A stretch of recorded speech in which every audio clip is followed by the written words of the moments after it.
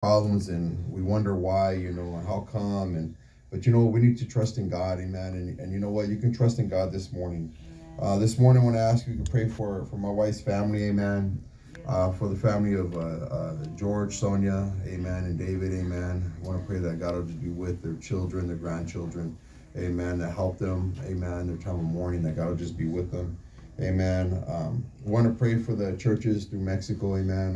We were down at the rally this weekend down at Tijuana, and it was a good time. Amen. A lot of churches from all over the country in Mexico that were there, and I just want to pray that God will just be with them, continue to help them. Amen. They're going to have, excuse me, a marriage seminar down in Tijuana in a few months. So I want to begin to pray for that God open doors for them, and God open doors for us so we can go and be a part of what God's doing down there. Amen. Let's pray, keep praying for the church in Italy. Amen. We got a couple churches in Italy, for the church in France. Amen. And for doors to open for the churches, the church going into Spain, and that God will have his hand upon them. And let's not forget, amen, about the churches in South America, Colombia, Peru, amen. We have an investment in those churches. So let's keep them in prayer, amen. Pastor Robert, amen. Pastor Machacao, amen. And that God will just be with them and build their church, amen. You know what? Since I'll tell you as a pastor, amen.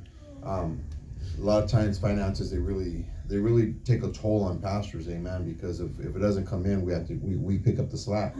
And when you're in a country like Peru or Colombia, they don't have resources the way we do, amen. Over here. When we're struggling, amen, as a church, I just want to start driving for Uber. We have all kinds of different options out here, amen. In those countries, they don't really have a lot of options like that. So we want to pray for them, and our investment has really helped them push, amen, the gospel forward in those countries. So your investments are not in vain. So I want to pray that God will continue to help them, and God will continue to build the churches down there, and the investment is so strong, and the move of God is so strong, amen, that we're supposed to have our first South American conference this year, amen, in Colombia, amen. And that's a direct result of what God's doing, amen, through our ministry. So you know what? We want to keep them in prayer, and God will just continue to bless it and expand into the countries in South America, amen. And God will just continue to help, amen. So you know what? We could trust in God this morning, amen. No matter what you're going through, no matter what your situation is, you know what? You got to understand that God's in control. That's right. Sometimes we don't think God's in control because the situation is too big for us to handle. But God says he's in control. So trust in God this morning, amen. Believe in God. Let God help you, amen, as we cry out for God, amen. So let's worship God, amen, as we open up in prayer, amen. Let's worship God. Hallelujah, hallelujah. I praise you, Lord, hallelujah. You are worthy, O God. Worship you, O Lord, hallelujah. Oh, God, my Father, we thank you, God, this morning, God, for their opportunity you presented us, God, allowing us, God, to bring our petitions before your precious throne of grace. God, we pray, God, for each and every need, God, each and every soul in this place, God. We pray, God, for the churches, God, throughout the world, God, and we pray, God, for every life in here, God, every marriage, every person, God, every sickness, every hurt, every pain, every bit of anger, God, we lay it before you, God, and we pray right now, God, in the name of Jesus, God, that you just touch lives, touch hearts, God, minister, God, that you'll be glorified, God. We thank you, my Lord. We praise you, my Lord, and in Jesus' name we pray. Amen. Amen. Amen. You take time to greet someone this morning. Amen.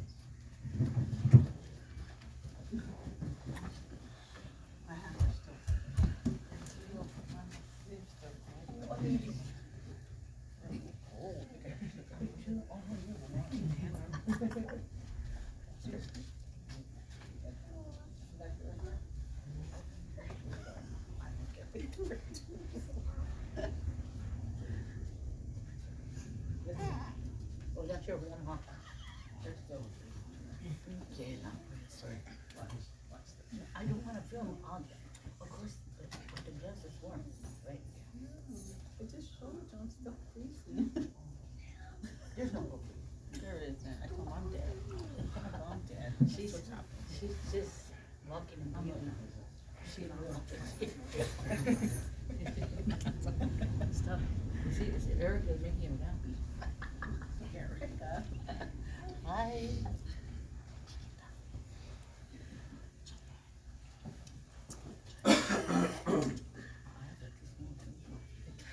Hey man, we got some announcements this morning. I want to remind you of our regular services every Sunday morning at 10 a.m., every Wednesday at 7. Don't forget to follow us on Facebook, like us on Facebook, amen. Use our YouTube channel, amen, as an outreach tool, amen. Send our sermons videos to those you know that can use, amen, a little bit of Word of God in their lives.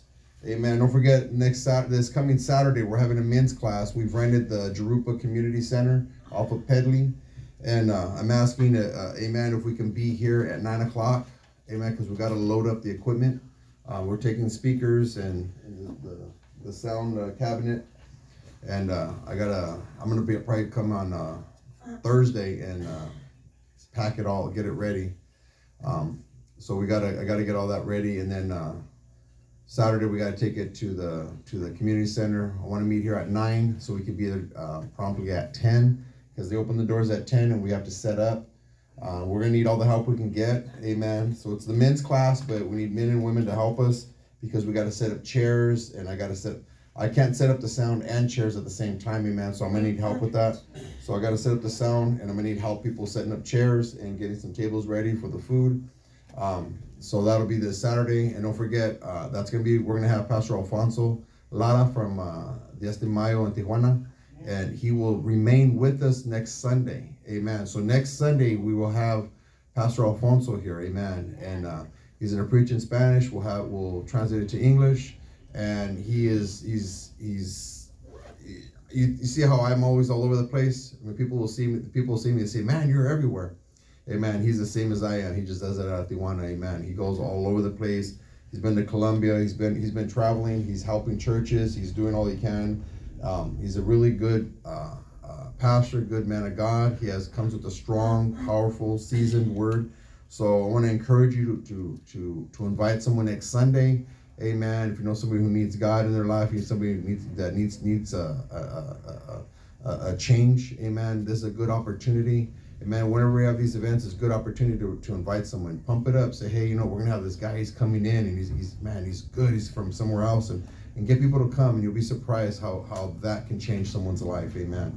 So don't forget, next Sunday, he'll be here with us, next Sunday morning. And then this Saturday, if we can, we need help at 9 o'clock here at the church. And then we're going to go down to the community center. We have to be there by 10. Amen. And the men's class starts at 11. Amen. March the 11th, we're going to El Centro. It's a Saturday morning. It starts at 10:30. We'll leave here in the morning about 7 o'clock, get down to El Centro, and do the men's class. So we'll have a men's rally. Pastor Alex Alcido and Rick Merritt, and then they're going to feed us after, and then we'll just head right back. Amen. El Centro's really not that far. We've gone down there for the day before. So, amen. So let's all the men get together and see what God has for our lives. On March the 18th. Amen, is a women's fellowship. Amen. Sister Stephanie and Sister Estrella from Glendale, Arizona will be speaking. They're going to have food and everything. And on that day, man, just like the women are helping us on Saturday for the men's thing, I'd like to ask if some of the men we can get together and go help Pastor Robert as they set up some of this stuff for the women. Amen. I went last time and helped them. And there's a lot of preparation that goes on outside as the women are being fed, amen. It's a good opportunity. If you're getting tired of your wife nagging at you, amen, she needs Jesus, amen, send her to this thing and go over there and help, amen. And if not, don't complain about your wife anymore, amen. You're getting the opportunity for God to go minister to her, amen. So let's go over there and be a part of it. And that goes for you women too. If your husbands are nagging at you and at pain, amen, well, go and be a part of it and help, amen, so we can go get ministered to, amen. On March the 19th, Sunday, March the 19th, 10 o'clock, we are going to have evangelist Vince Margolis. Amen. He will be here on Sunday, the 19th. Amen. I've been speaking with him. He's excited. He always comes with a good word. He's old school. He's from the streets. And you can tell in his preaching, he comes from the streets. He reminds me of Bob Mercado's ministry, which Bob is Chaplain Bob, and which is the one who discipled him. Amen. And great man of God, good friend, and invite someone. So March 19th, amen. Invite someone. That's the next month. We're gonna have some almost every month, amen. Up until about July, we're gonna have somebody come and minister, amen. And you're gonna see God move and use these opportunities, amen, to allow God to so you can invite someone, amen. Amen. So you know what? These are the announcements, amen. We're gonna lift up an offering. So let's worship God.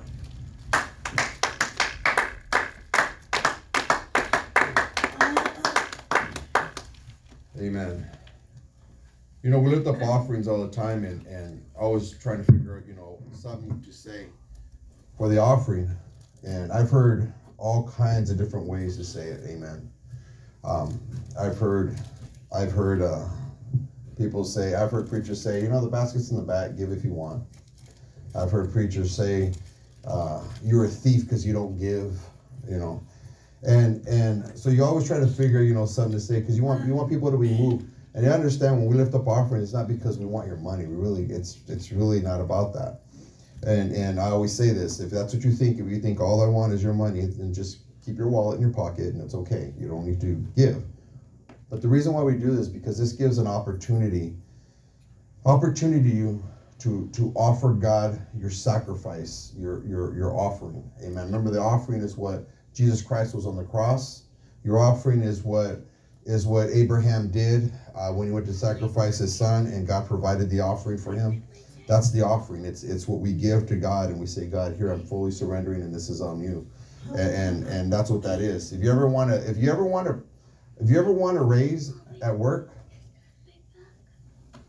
you know that you can't ask God for a raise if you don't pay your tithes. You can't. God's not gonna listen, because he ain't gonna give you more money when you're not faithful what he's already given you. You can't say, God, give me a better job if you don't pay your tithes, because why would God give you a better job so you can continue to rob him? And it's biblical. It's what the Bible says. So the purpose of doing an offering is because what we're doing is, when we give an offering, is we're preparing the altar for the Word of God. See, we worship God, we sing songs. We sing songs for a reason.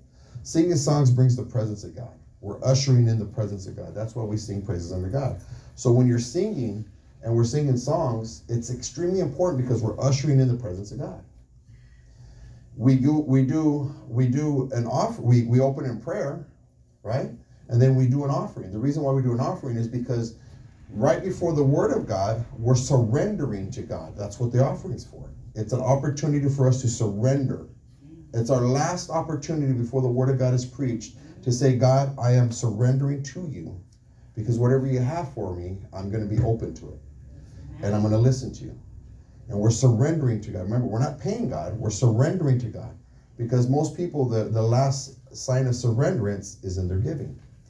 And we surrender to God because we are now preparing the altar so that the Word of God can be preached. We've already established His presence.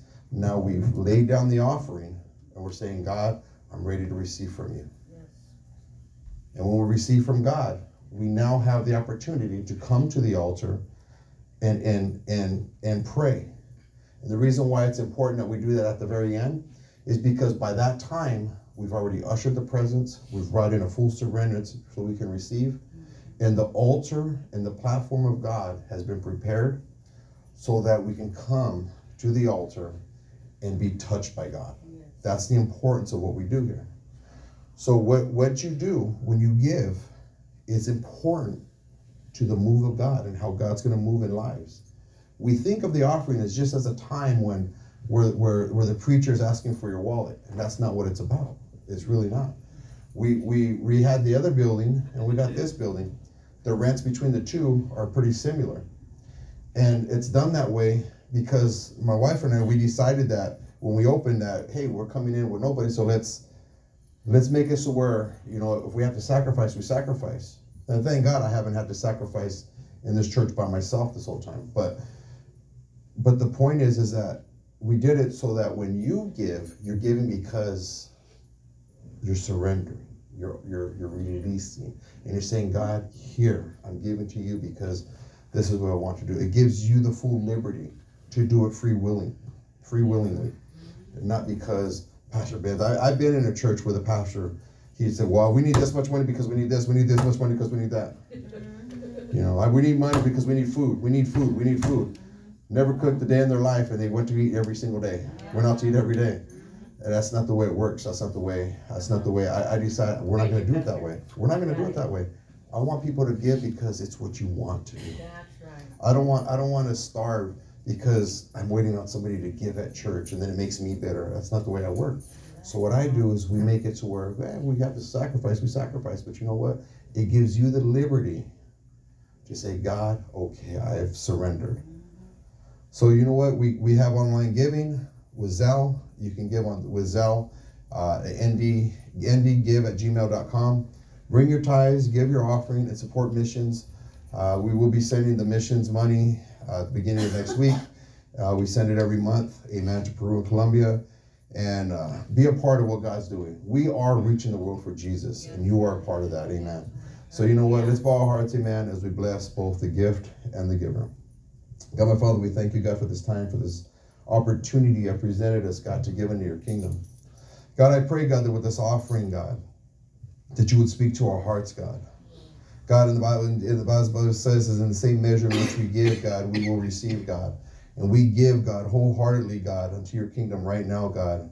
A full releasing, God, of who we are, God. A full releasing that you may pour out into our lives, God. Speak to us right now, God, and touch us, God. But speak to us in the measure in which we have measured and given unto you, God. Allowing, God, us to help fulfill your gospel and move your word forward. We thank you, God, for all that you're doing. We praise you, we worship you, and in Jesus' name we pray. Amen.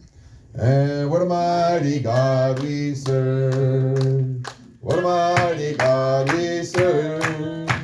The angels bow before him, heaven and earth adore him. What a mighty God we serve. And what a mighty God we serve. Hallelujah. What a mighty God we serve. The angels bow before him, heaven and earth adore him. What a mighty God we serve. Amen.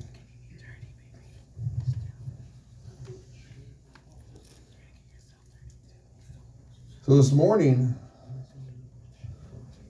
I'm going to bring a simple message, and what I'm doing is I'm setting up for what we're going to be doing in Bible study for the next few weeks. So in Bible study, starting Wednesday, we're going to go into a series regarding discipleship and the importance of discipleship. We always hear the word disciple, thinking of just the men, amen. But women can disciple women and become women of God. Yes, so we're going to talk about what discipleship is. Not just, well, I'm a disciple.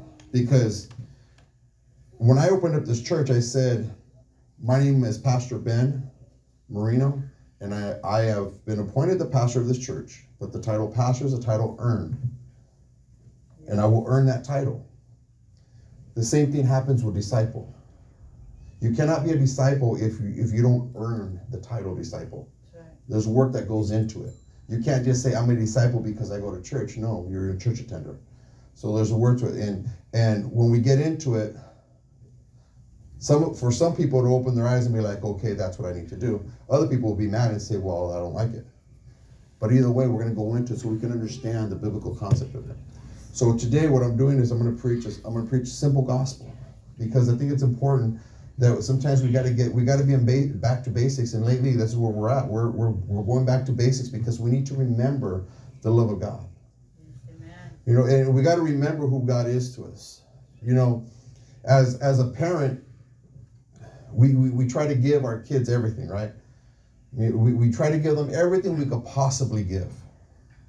That includes finances, that includes education, comfort, love. Most parents try to give their kids things and opportunities that they never had. My kids, I taught them from before they went to school, before they entered kindergarten or Head Start preschool. I was teaching them already that college was part of the process. I never taught them that they can go to high school and then if they want to go to college, they can.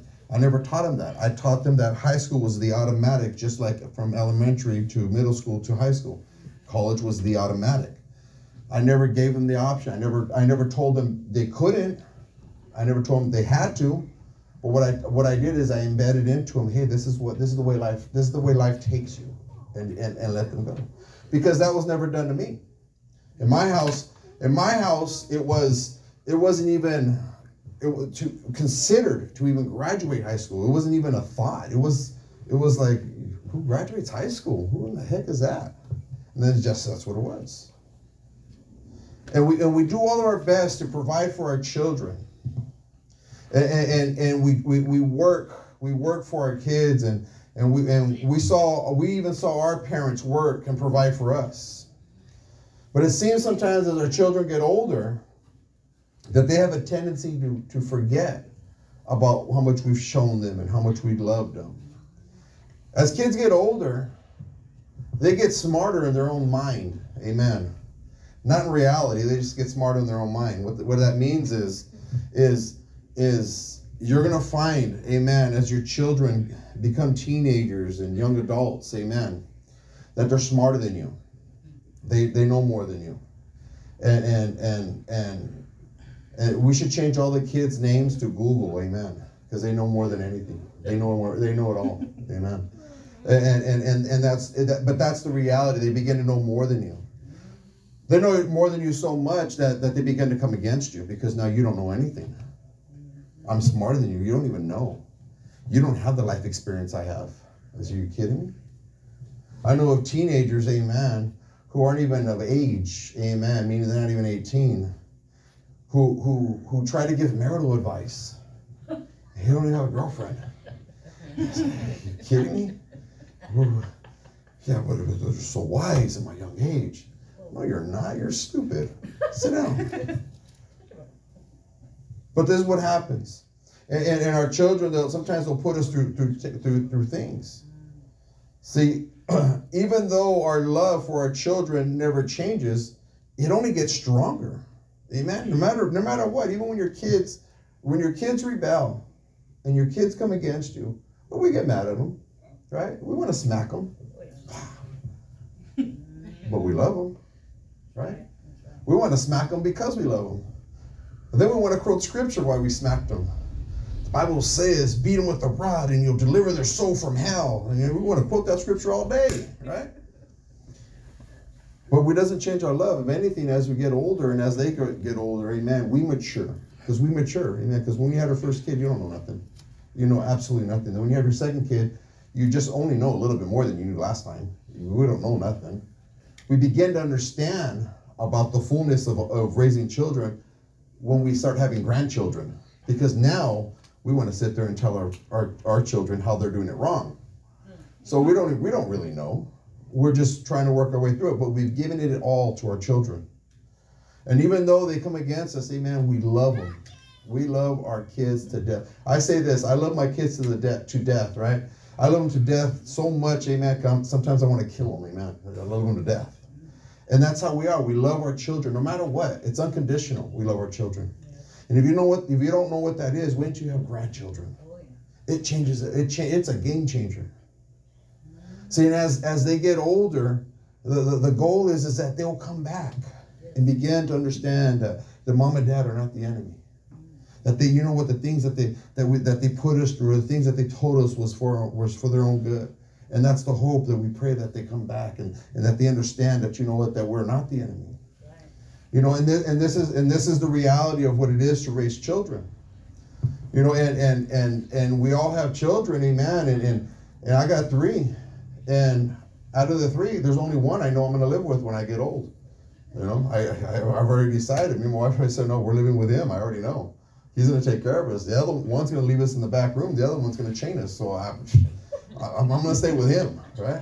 That's just what we think. But this is the reality of raising children. And then we know that, amen, that no matter what, we love our children. We love them wholeheartedly. We love them to the point that we will give them absolutely everything. Because as you get older, you're waiting for your children to mature. But as they're getting older, maturing, we're maturing. and we begin to have more understanding of what life has done with them, and we begin to balance it out. Things we used to get mad at, we don't really get mad at anymore. We begin to balance because we begin to understand, because just as they're getting older and mature, we get older and mature. As we live for God, we know that Jesus loves us. We know that. You guys know God loves you, right? God loves you. You know that God loves you so much. He loves you more than you love your own children. You know, I would lay down my life for my kids. I would. I would absolutely get killed for my kids. We're recently experiencing this in our family, where a family member laid down his life for his parents. And we know this to be true. I'll lay down my life for my kids. Do you know that God loves you? That he laid down his life for you? God absolutely loves you. He laid down the life of his own son. Right? He loves you. See, as we live for God, we need to know that Jesus loves us. And we need to understand that he died and rose from the dead for us.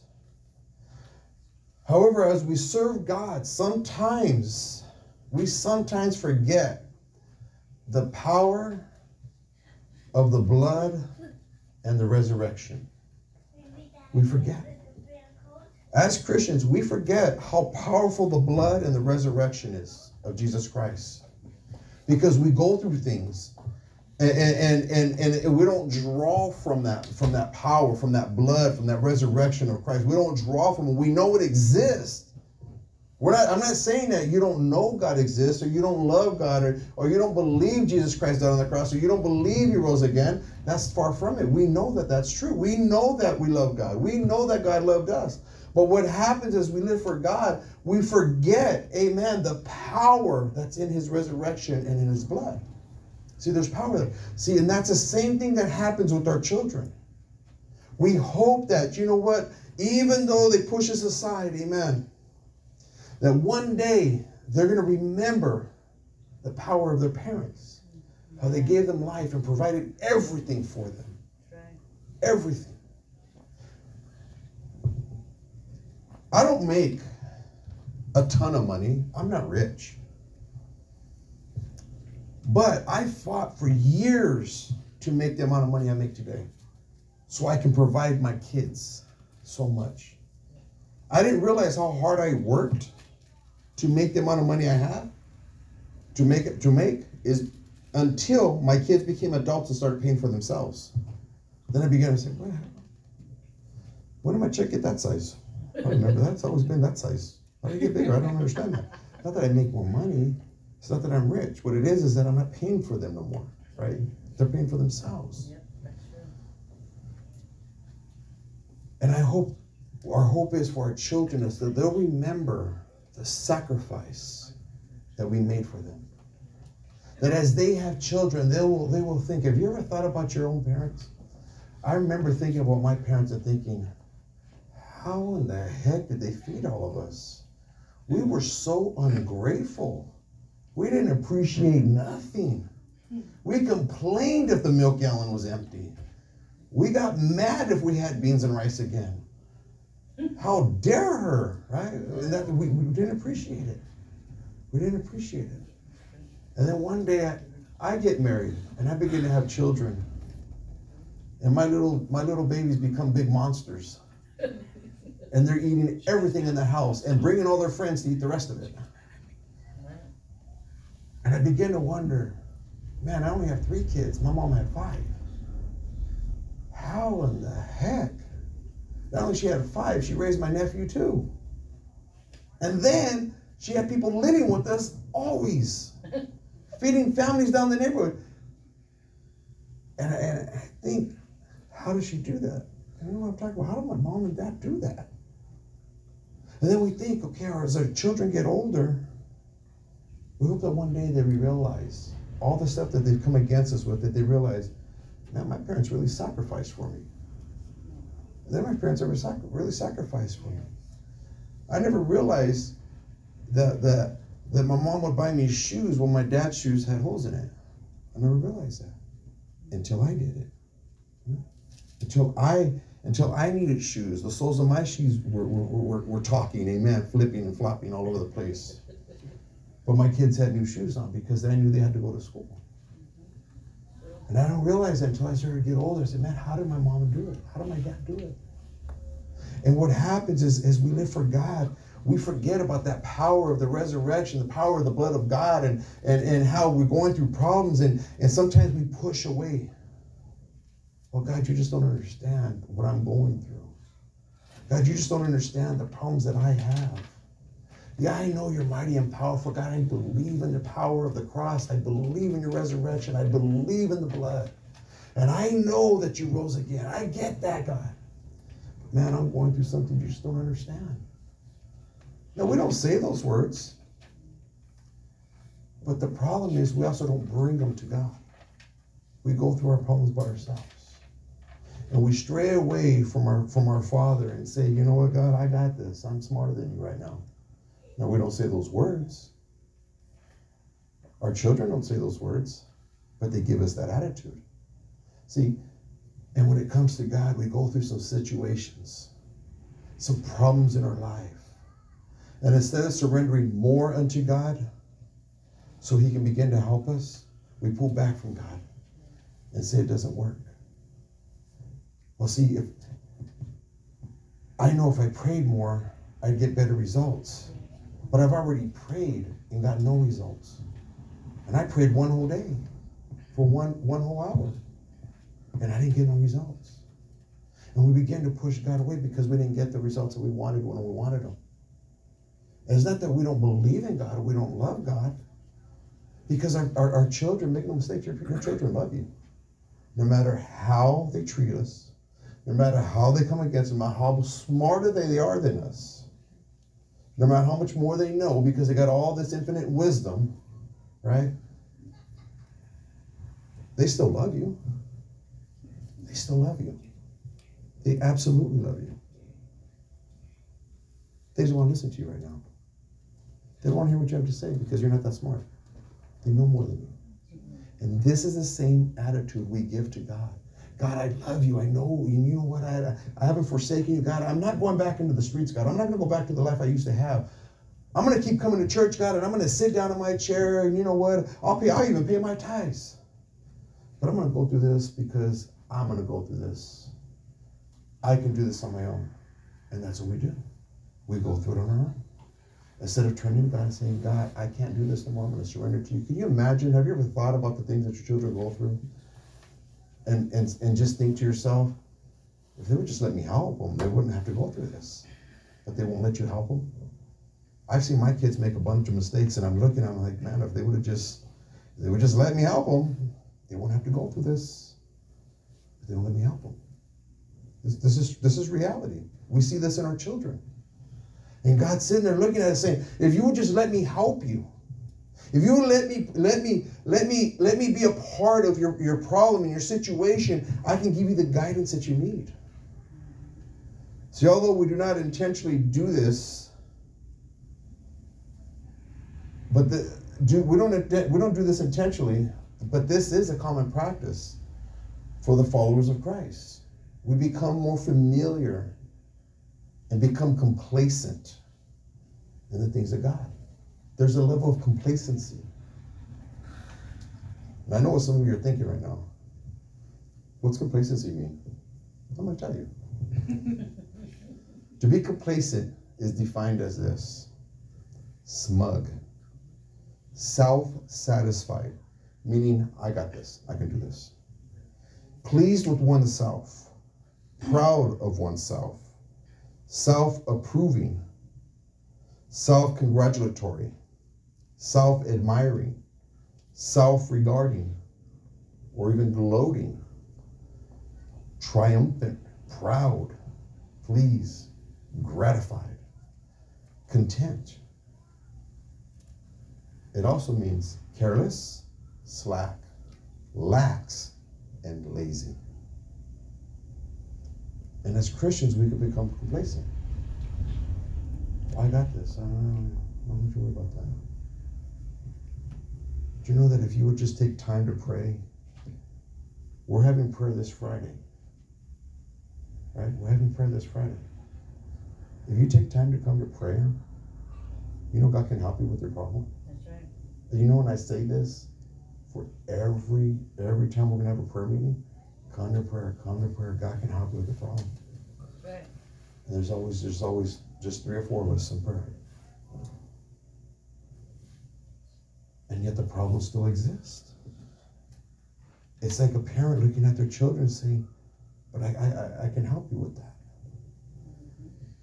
And I tell my son that, he moved out, and I said, if you need anything, just tell me. If you need food, you need gas, you need help with your rent, you need help with utility, whatever it is you need, you tell me. I'll be there. You just let me know. I'll send you money, I'll go do it for you, whatever it is you need. But he's a lot like me. Doesn't want to ask. And then finally, I had to talk to him again. So then he asked. And I said, okay. And I sent him some money. Went to his house and fixed some furniture stuff he had. Showed him how to do it, so next time he can do it and be the man of the house. And once he understood that I'm still here for him, even though he moved out, he calls me all the time now. Asking and asking and asking. Oh gosh, he's asking. But it's good because he knows where to turn. Because he knows Dad didn't abandon him. He knows that as he's becoming his own man and the man of his own house, he understands that it's okay that Dad's still here to help. You know that as you build yourself as a Christian, as a follower and believer of Jesus Christ, you know that it's okay still to lean on God. Right. It's okay to say, God, you know what? I just can't quite make it through this. You know, it's okay. So when we have prayer on Friday,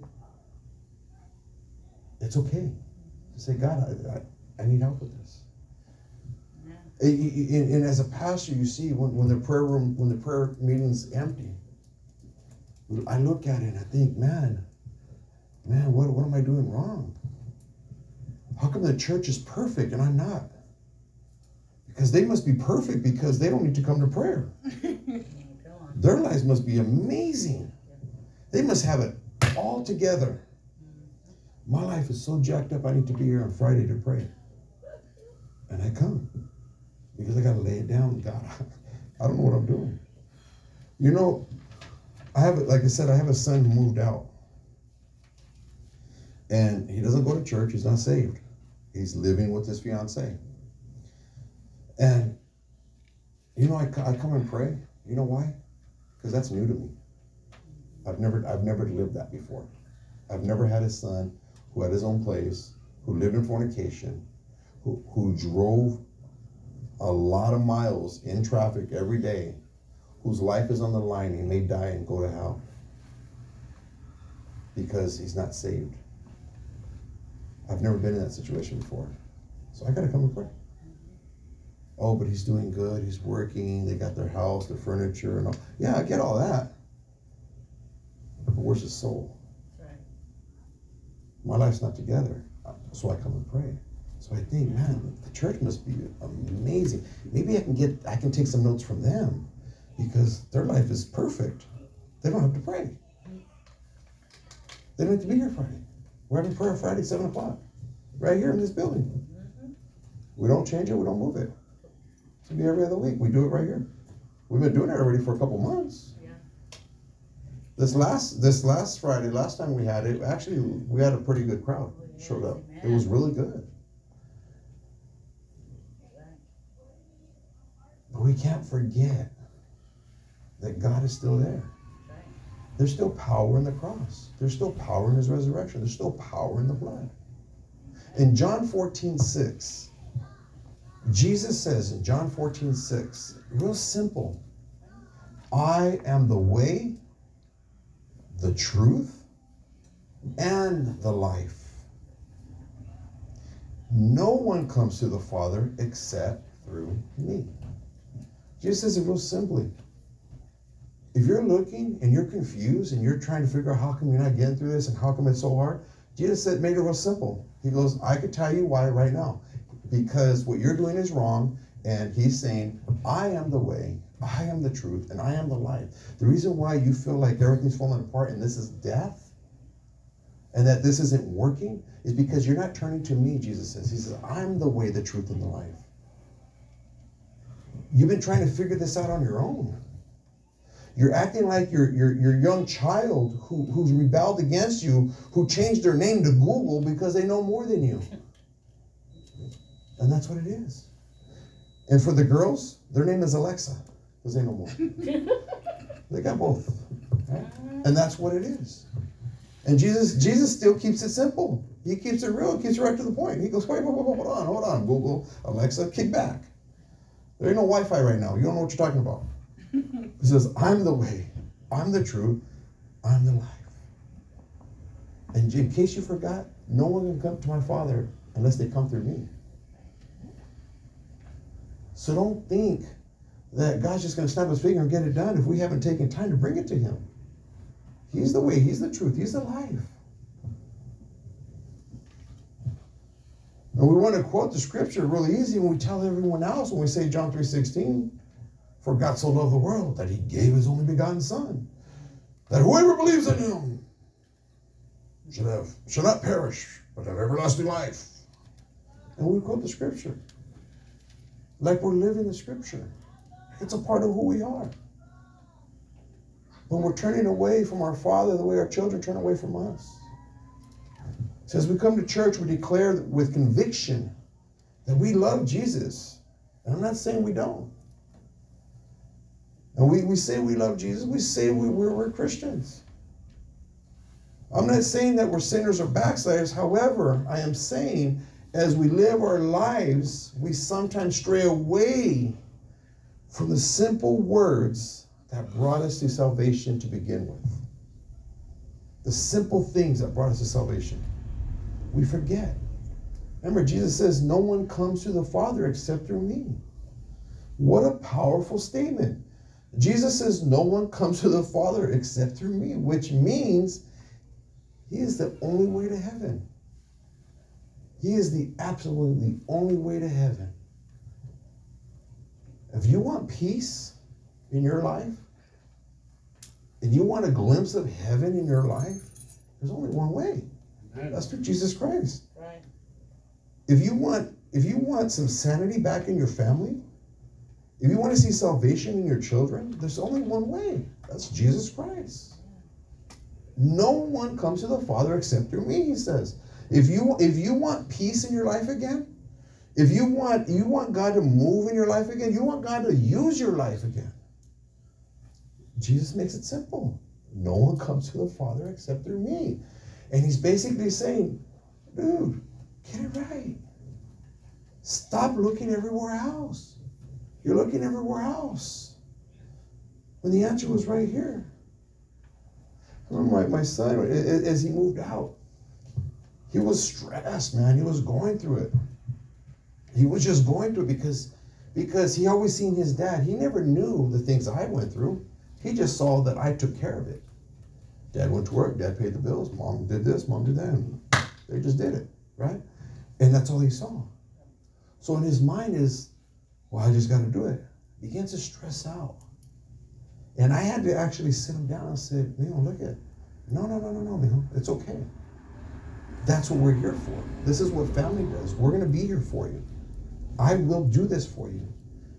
And I had to bring them back to the understanding that it's okay to ask for help at any age. Yeah. You know, it's okay to ask for help at any age. It doesn't matter. My brother lost his wife a few weeks ago. He's my oldest brother. He calls me. I'm the second to the youngest, and he calls me. He goes, man, I'm just not feeling it. He reaches out. It doesn't matter how old you are. We can still reach out to God and say, God, I don't have this. It doesn't matter how long you've been saved. We take pride in, well, I've been saved since Moses parted the Red Sea. I don't care. We still need God. The gospel hasn't changed. There's still no way to the Father except through Jesus Christ. I'm not saying we're backsliding. I'm not saying you're not saved. What I'm saying is we got to remember where our salvation comes from, where our refuge is. We spend so much time knowing more than God. that we've eliminated God from taking care of our families, from taking care of our salvation. Too many Christians are looking for answers outside of the church and outside of God. What do you think about this? And ask yourself if this is true in your own life. You know that there's Christians today. I'm a Christian. I believe in Christ. You know, no, I'm not a Christian that believes in saints. I'm a Christian that believes in Christ. I'm a Christian. I believe in the blood of Jesus Christ. I have been saved, I've been sacrificed, washed, cleansed. My name has been written in the book of life. That's us. You know that there's Christians, and ask yourself if this is true in your own life. When you go through something, they will take their problem, their situation, their concern, whatever it is, and share it with a non-believer, with someone else who's not saved, someone else who does not go to church, someone else who has not given their life to God, and they take the problem to them. This is far too often the reality of today's church. When we take our problem and speak to someone else. You see, my brother I have two other brothers, a nephew, a sister, all over there by where my brother lives. He lives in Pennsylvania. I live in California. But when he goes to something, he calls me because he's saved. He's been set free. He's washed. He's cleansed, sanctified. And he knows if he wants godly advice, he's going to have to ask godly man. He knows. But too many Christians are taking their problems and talking to non-believers. Yeah, but it's my dad, or it's my mom, it's my cousin, and you don't know how close we are. I get all that. But what you're not getting is we no longer live in a physical world. This is a spiritual battle. As the Bible says, we battle not against flesh and blood, but against principalities, right? Against darkness, evil things that are coming against us spiritually. You ever wonder how can you ever wake up and you just don't feel it? It's like, I just ain't feeling it. It's because it's a spiritual battle. It's not physical. I'd rather be physically sick than to be spiritually hurt. Because when I'm spiritually wounded, man, it's hard to break out of that. It is really hard to break out of that. But if I was physically sick, well, I'll just take some medicine, get some rest, and I'll be all right tomorrow. But man, when I'm spiritually wounded, man, that's tough. That's tough. And too many Christians are taking their problems and bringing it to the non-believer. And no longer placing their faith in God.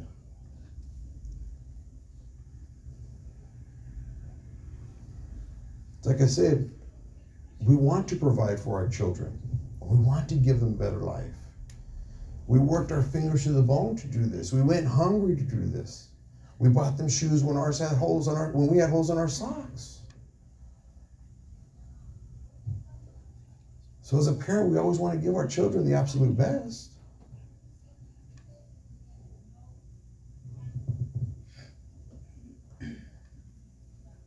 See, everyone who knows me knows about my kids.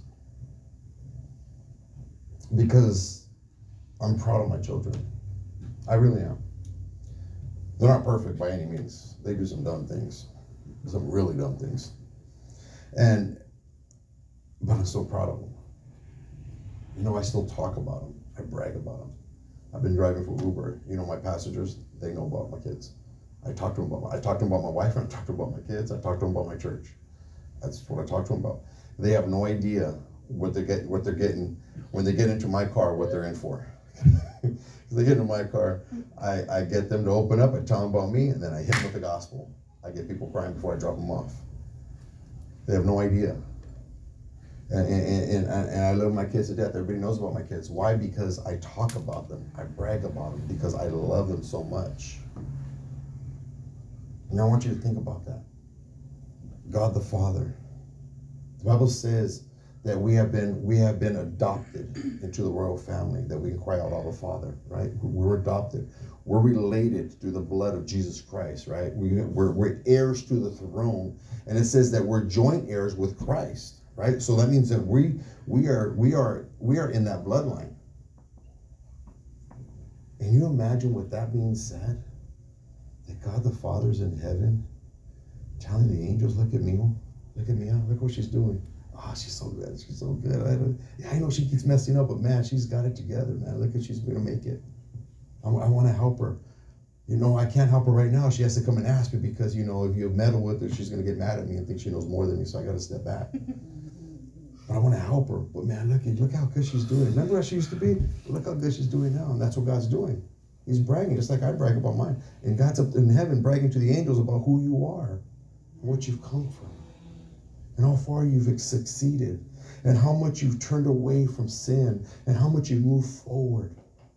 And he's saying, God, I want to help you so much more. You just got to come and ask. You know, my son never asked, I never would help him. I would let him lose his car. I would let him lose his apartment. I will. Because part of being a man is learning how to open your mouth. That's just part of being a man. If I step in and do it for him without asking, I'm not giving him a chance to be a man, to figure this out. I'm not giving him a chance to learn how to open his mouth, because if I don't teach him that, he's never going to teach my grandchildren that. So he's going to have to learn. But when he needs help, I'm right there. But until he asks, I'm not going to do it. If he gets evicted because he didn't pay his rent, he's going to say, well, Dad, what happened to him? Well, Dad, I just didn't have enough money. How come you didn't have enough money? Well, we had this, we had that. What come you ask me? Well, I don't know. What do you don't know? How many times do I have to tell you? If you ask me, I'm going to help you. How many times do I need to go and put it in your pocket? No. Part of being a man is stepping up and doing something about it. Part of being a Christian, a believer and a follower of Jesus Christ, is stepping up and saying, God, I need help from you. How can I be a man of God or a woman of God if I can't open my mouth and say, Father, here, I need your help right now? How? God, save my children. I can't stinking deal with these guys no more. They're stinking devils. They're demons. I can't deal with them. I heard a sermon years ago by Greg Johnson. He talked about kids and he called them demon seeds. They are. Stinking kids are demon seeds. But we love them. We love them to death, but they're stinking little devils running around sometimes. What do you think we are to God? What makes us any better? Running away from the very grace He's given us. But Dad, I lost my place. I got evicted. I have nowhere to stay. Oh, and by the way, they repoed my car too. What do you mean they repoed your car? Well, yeah, I didn't have enough, Well, if you didn't ask, I would have helped you. Well, I just figured I had to do it myself. Why would you have to do it by yourself? Have I ever left you on the side of the road by yourself? Haven't I always been there for you? Haven't I always helped you? I'm not going to do it for you. I'm not going to go to your job and work for you. Just like I'm not going to pick up your bills and pay it for you. But when you need help, you ask me, and I'll be there. Meanwhile, we do the same thing with God. The famous thing is, well, God knows. God knows. How many times you see your kid get ready to do something and you let them do it because they have to learn? Oh, but God knows. Well, you knew. You knew. You still let your kid stick that screwdriver in the light socket? Don't do that. Whether you like it or not, you are a child.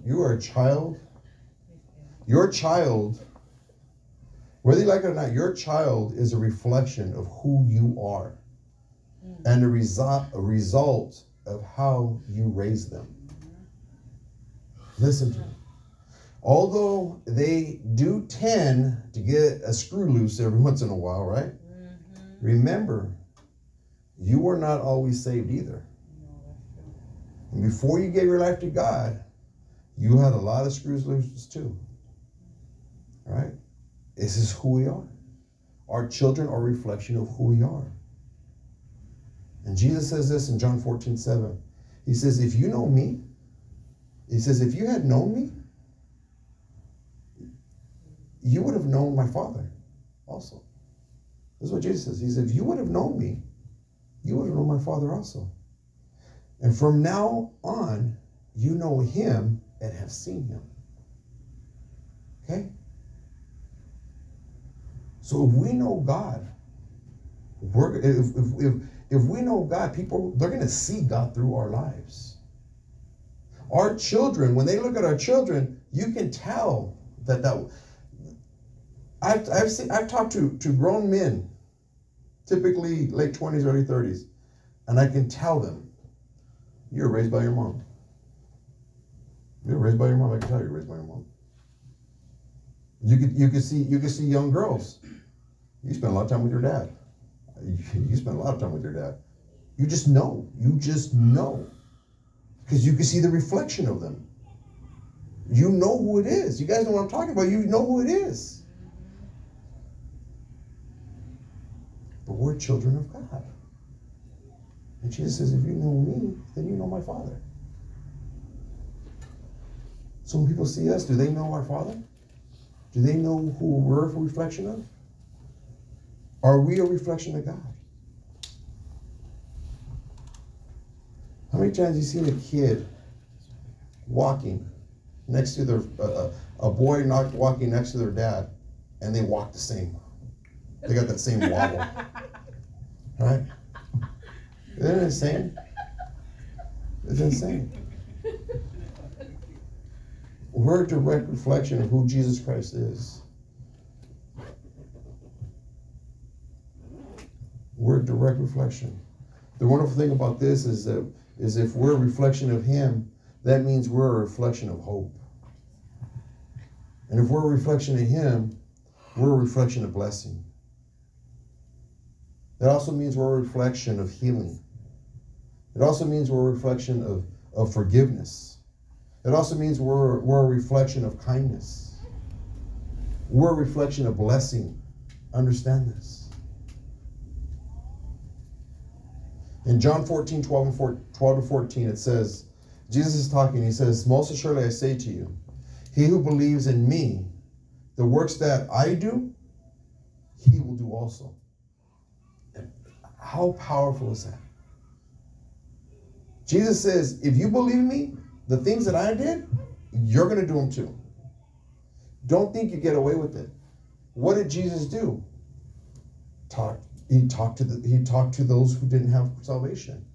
He brought salvation to them. He says, if you believe in me, you're going to do the same works. So those without salvation, he brought it to them. Those who were sick, he healed them. Those who were hungry, he fed them. Right? When he needed answers and he needed something from the Father, he said, disciples, stay out of my way. I got to go pray. There's a prayer meeting Friday. I got to be there. And that's what Jesus did, right? He says, if you believe in me, you're going to do what I did. He didn't say, if you believe in me, I'm going to give you a sheet and just check off the boxes that you want. No. He says, if you believe in me, you're going to do what I did. You're going to bring salvation to the lost. You're going to bring healing to those who are sick. People ask me all the time, how do you do all the things that you're doing? How are you over here? How are you over there? Well, I don't got time for my own life. I got time for do God's work. Life's too short, man. I ain't got time. This is truly my fun. And I don't do this because I'm a pastor. I'm a pastor because I've been doing this. And I think of it this way. My true thought is this. God promised me that my family would get saved. Those around me will get saved. It's a promise of God. It's a declaration. It's a covenant God has made with us in the Bible. It's the word of God. It's truth. He made a covenant with me. The deal is, if I know Jesus, if I believe in Jesus, I will do the works that he did, which means I got to do the works of God and trust and believe that he's going to take care of all of them. So if I miss a birthday, an anniversary, or whatever, well then so what? They'll understand when they're standing in the judgment seat. They're going to understand that day. They're going to be like, oh man, this is why Dad missed our birthday. This is why Dad missed the anniversary. Thank you. Thank you, Lord, for allowing my dad to do that. I'm going to take care of good kingdom business first. I ain't got time for this other stuff. I ain't got time for it. God, I'm going to do this. You bring my wife with me, and we're going to go forward. And let's just do it. Right now, a lot of people are getting to know me all through Mexico because I've been going everywhere. I've been doing all kinds of things all around the world. And one of the big things is well, there's Pastor Ben. And there's his wife. They're always together. She goes everywhere he goes. Because to know Jesus means I got to do the work that Jesus did. No, I don't walk on water unless they're put in bottles and in a case. I can walk on that, but other than that, I don't walk on water. Then I'm not perfect. My Bible tells me no one's perfect, no, not one. In John 3:17 it says, "For God did not send his Son into the world to condemn the world, but that the world through him might be saved."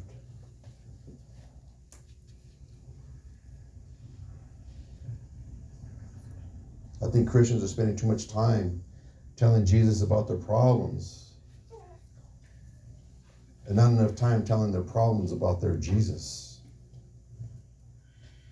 When was the last time you looked at your problem and said, you know what, my God's bigger than you, stinking devil? My Bible says that we can tell the mountain to move and get out of our way, right? That's what it says. The problem that's so big for us, stop telling God about it. Tell that problem, you know, my God's bigger than you. Get out of here. Got time for you. Romans 5:5 says, now hope does not disappoint. Romans 5:5, hope does not disappoint, because the love of God has been poured out in our hearts by the Holy Spirit who was given to us. Hope does not disappoint. There's hope in Jesus. And we know this because his love has just been poured out into us. Jesus says to ask in his name and he will do it. Our children know that we are their source of their refuge. They know. I have a daughter that when she turned 18, she left. I didn't see her for about 3 years because she knew more than us. She was better than us. She can do this. We didn't understand. Oh, okay, well, go ahead. Google, do what you want to do. But when she hit a wall, she just walked in our door. Oh, hi, man. How you doing? What's up, mate? As if she never left. That's my daughter. I love her to death. Yeah, she chose to make some dumb mistakes and do some things, but that's okay. That's my daughter. I love her to death. Come back in. How much more is God with us? How much more? Jesus says, ask anything in his name and he'll do it. We need to lay it all down in the hope we have in Jesus Christ. Remember that he is the author and the finisher of our faith. Amen. I'd like every bowed, every eye closed, just for a moment. Every bowed, every eye closed. This is a simple sermon. The simplicity of God, of who God is, and what we mean to him. Right now, God the Father is sitting in heaven, grabbing every angel that goes by him. Hey, come here. Look at my son, look at my daughter, look how good they are. Look how they're doing. I'm so proud of them. Yeah, they stumble, they fall. They got some bumps and they got some bruises, but you know what? They keep calling upon my name and I love them so much. I'll never forget them. And then every time when they're ready to come walk into my house, I'm going to have the door open for them and offer them something to eat because you know what? I love them. And that's what God's doing in heaven. And so many times we turn away from that. It's not that we don't love God or we don't trust God or we don't think that he's real. It's just that we get so complacent, so familiar with the things of God that we forget that we need to lean upon him. That we forget that we don't need to go through this by ourselves. So if you're here and you'd like to accept Jesus Christ in your heart, amen, to be the Lord of your life. I'm not asking you to join a church or a program or anything. I'm just saying just simplicity. Just accept Jesus Christ and say, okay, I'm going to take one baby step, just move in the right direction. If that's you, you're in this place, and you'd like to accept Jesus Christ, you just raise your hand. Amen. One more time, you're here. You want to rededicate your life. You want to accept Jesus Christ. You want to say, God, okay, I'm going to give it a shot. I'm going to take a baby step because you know what, God? It's one day at a time for me right now. But you know what, God? I'm going to trust in you. If that's you, you'd like to accept Jesus Christ, amen. You just raise your hand. All right, I'm going to change order of the service. Today, God spoke to you about just reaching out to him. Saying, God, you know what? I've turned from you. I didn't leave you because I know you never left me. But I've turned from you because I think I had to figure it out. And God, I'm sorry that I've been giving my problems to my friends and to my family and to people who are not following you, God. But you know what? I want to give it back to you, God. If God spoke to you, if God spoke to you, I want to open these altars. But I want you to come and say, God, you know what? Forgive me, God. Forgive me for doing it my way, God, when I know that you're the only way. So God spoke to you. Let's all stand. Let's all stand. Let's sing the song. But these altars are open. You come, you say, God, you know what? I need you in my life. I'm not saying that we're backslid. I'm not saying that we don't have God. I'm not saying that we don't believe. I'm not saying that. What I'm saying is that we need to say, God, you know what? I just need a new reference point. I need a new start. So God spoke to you, amen. These altars are open. Let's sing this song. Let's lift up our voices, lift up our hands, amen, as we worship God.